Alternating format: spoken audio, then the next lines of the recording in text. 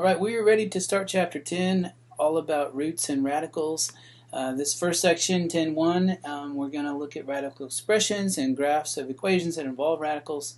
The first thing we're asked to do, the first type of problem you'll see in my lab probably will be, they'll give you a number, they'll ask you to find all roots of each number. Okay, when you're asked to find all roots, that's finding both the positive square root and the negative square root of the number. So 625, if we find the positive square root, that's the square root we all know and love, just that radical symbol, square root of 625, right? Now you can use a calculator to evaluate that. What we're really asking is what number times itself equals 625. So your square root symbol, let's see, most calculators, my favorite, the TI-30X2S, but a lot of calculators have this symbol above the square. Now let's see if you can see this a little bit better. I'll try to put my light on there. Alright, that's a little bit better maybe. Or you can see the square root symbol above the x squared button, right? So for me, I'm going to hit second in that button and I'll do 625. And that's 25, right? So that means 25 squared is 625. So that is one of the roots of this number. When we have to find all roots, we find the positive square root, and we also find the negative square root of 625, which would just be the opposite of what this is, and so we have negative 25. So the square roots of 625 are 25 and negative 25. Okay. With a fraction, sometimes this could be a little tricky, but really not. Positive square root would be the square root of 121 over 196. Now, the square root itself is really just an exponent. It's the same as the 1/2 power. And your properties of exponents say if we take a power of a fraction, we can take that power to both top and bottom. So this is the same as the square root of 121 over the square root of 196. And so we can do those separately. What times itself is 121? Hopefully you know that's 11, right? We could take the square root of 121 on our calculators, though, if you didn't. Square root of 196, I don't know that one really. Maybe I do, but I'll just model this. Second square root of 196. 14. 14 squared is 196. So 11/14 would be the positive square root. The negative square root would just be the opposite of that. So we have 11/14 and negative 11/14. Now, if you're asked to find the square root and you're given the expression like this, you're only looking for the positive square root. Okay? The only time we do the plus and the minus is if we're asked to find all square roots of the number, right? If we're actually given the radical symbol, this is the positive square root. That's the only one we're going to find. So, this is a fraction. We could do the square root of both top and bottom. Square root of 900 over the square root of 49, right? Well, square root of 900 is 30. 30 squared is 900. And if you didn't know, you could use your calculator. Square root of 49 is 7. So here, we only have one answer, just 37ths. Because we weren't asked to find all square roots, just to evaluate this expression, really, we're only looking for the positive square root. If there's no plus sign in front of here, it's still understood that this is the positive square root. Alrighty, so let's look at some others. We're asked to tell whether each square root is rational, irrational, or not a real number. Okay, so here are some terms: rational, irrational, or not even a real number, right? So here we're not asked to find all square roots. We're just asked to look for this expression that involves a radical and evaluate it if possible. And we'll talk about these terms in a second. Okay. Square root of 72. Basically, if it's a rational number, when you put this in your calculator, you'll get an answer that's not a repeating or not a decimal that goes on forever, okay, without repeating. Irrational means it's a decimal that goes on forever and does not repeat at all, okay?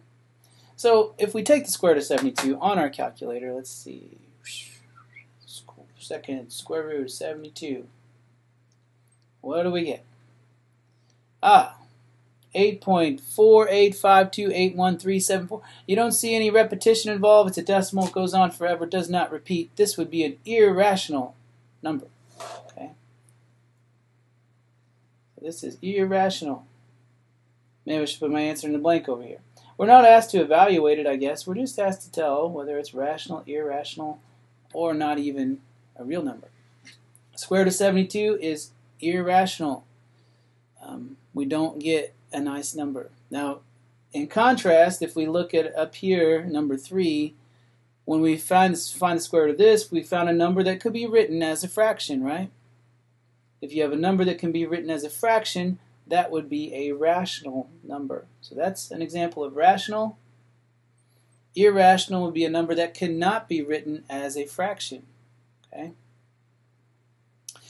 So the next one, square root of negative 36. What happens if you put that in your calculator? Let's see. Second, square root, negative 36.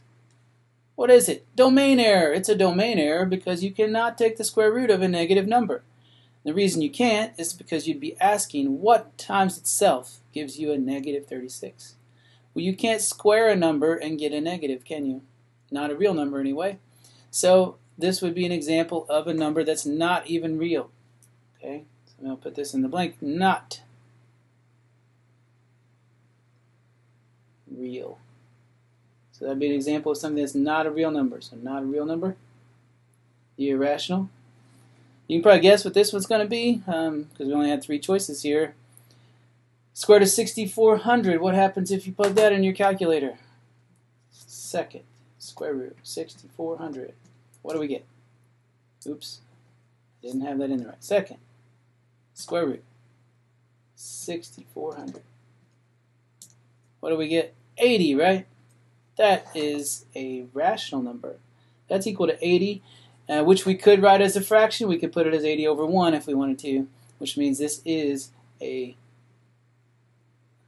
rational number. So to break that down for you again, rational means you could write it as a fraction. If you get a decimal that goes on forever without any repetition, that is an irrational number. It cannot be written as a fraction. And if you get a domain error, if there's no possible real number solution, then we get a number that's not even a real number.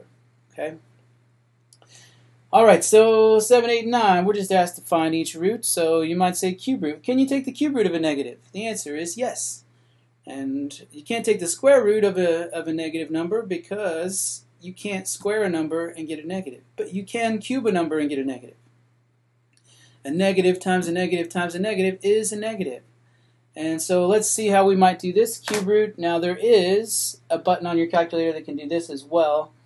Above the caret key, usually, is where you'll find this button. And it's hard to see there. If I put this up, see there's an X root. Okay. So to use that, I'm going to put in a 3 first because it's a cube root. And then I'll use second the caret key here. So that means we're taking the third root of a number. And what we're taking the third root of is negative 64. I'm going to put that in parentheses. It's a good habit to put a negative number in parentheses. So what this expression on my calculator says is find the cube root of negative 64. And it's going to give me some number, negative 4. And the reason this works is because we can take negative 4 times itself 3 times and we get negative 64. So negative 4 is the cube root. Can we do the fourth root? Yeah, same button, right? So second caret key. Oh wait, I got to put in the 4 first. 4. Second caret key. So that's the fourth root of 256. What do we get? We get positive 4. And that works because 4 to the 4th is 256. Okay. The seventh root of negative 1. Maybe you already know what this is. What times itself 7 times is going to give you negative 1? Think about that for a second. Yeah, negative 1 would work, wouldn't it? And if you weren't sure, you could try your calculator. Let's see what my calculator says. All right, where you can see it better. So I do 7 second, the xth root. So that means the 7th root of -1. I'm going to put that in parentheses. We get -1. All right. So that's it for this page, and we'll continue with the next video on the next page.